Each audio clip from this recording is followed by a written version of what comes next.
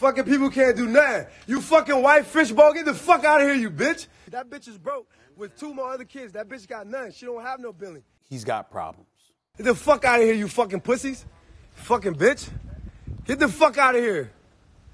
Get the fuck out my property, you pussies. Can't trust him because he's so addicted to that camera phone and so addicted to being on social media. You never know what he's gonna say about you next. This bitch here, fucking here from the hotel, she don't have none. Fuck out of here. I love you, Poppy. I love you. Go at them bitch ass police. Get the fuck out of here.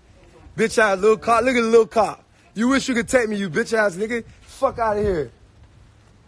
Yeah, get in the back of the police car, fishbowl, and you ain't leaving with shit, bitch. Get the fuck out of here, you bum asshole. You gotta stay away. I'm sorry to say it. Antonio Brown has been given chance after chance after chance, and it appears finally the game has waded away from an all-time great receiver. In an Instagram live stream, AB used vulgar language, yelling at Hollywood, Florida police officers, his ex, and his kids. The police were responding to a domestic disturbance at Brown's home. He's addicted to the limelight. Because some of us here might not like the damn wolf stickers and shit.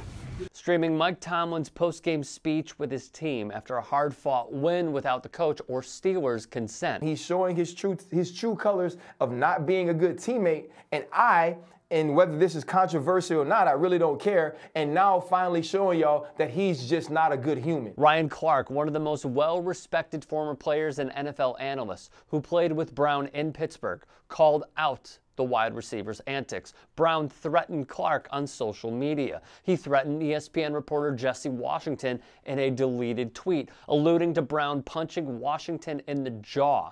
This after Brown confronted Steelers reporter Ed Bichette in person. Antonio Brown is accused of sexually assaulting his former fitness trainer. Brittany Taylor filed a civil suit against AB, alleging he sexually assaulted her on 3 occasions in 2017 and 18. The third incident, she claims, Brown raped her. He forcibly exposed himself and kissed Taylor without consent. He masturbated in front of her without her knowledge and ejaculated on her back, which Brown admitted to in texts obtained by Fox Sports. Following his pattern of threatening those who oppose him, Brown told his cronies, put together in a text group, to dig into the background of a painter who formerly worked for AB. The anonymous artist was in a kneeling position while painting and turned to find Brown behind her, naked, holding a small hand towel over his genitals. The artist said AB had sex with another woman in front of her while she worked.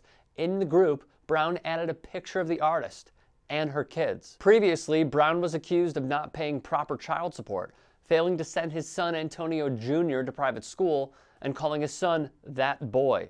Brown called his ex various names, including "make your own son." I got 3 more boys here. The child support charge, for the record, was disputed by Brown. His trainer, Bo Smith, even called it quits, citing a toxic work environment with Brown. I don't want to say nothing bad, but he's got character issues.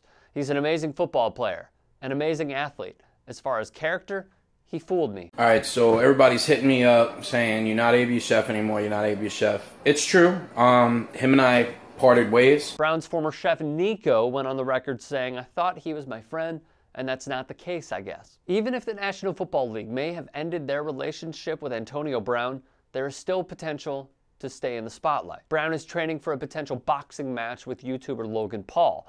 For his part, Paul has tweeted, Antonio Brown needs this fight now more than ever, and he's not wrong. Brown has also begun his career in music. If Bad Baby is any evidence, the music industry has shown their continued interest in big names with huge followings. As The Undefeated writes, it should be no surprise that Brown has injected himself with a social media serum, creating an alternate reality in which he is constantly lied about, doubted, disrespected, and rejected. Antonio Brown has had a hard life. He was homeless in Florida, given 0 major D1 offers, and made a name for himself at Central Michigan, then the Pittsburgh Steelers. While the ascension is something to behold, the conduct and behavior of a man who has seen the mountaintop is undoubtedly facing the end.